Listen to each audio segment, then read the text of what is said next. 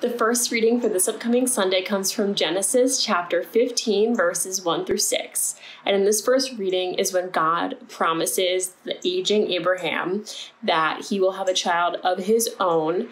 And as long as Abraham trusts in God's promise, then this will come to fruition for him. And he does this, and through his faith, he is considered righteous.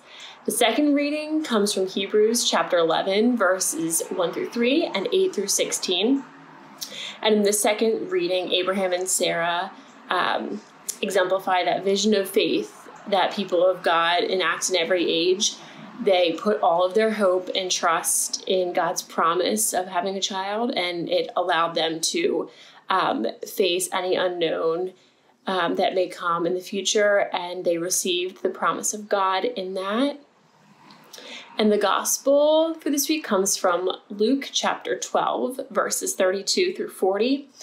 And in this gospel, Jesus encourages his disciples to invest their hearts and to live fully into God's reign. So instead of facing life with fear and the unknown, those who know God's generosity and faithfulness will always be ready to receive from God and to also give to others.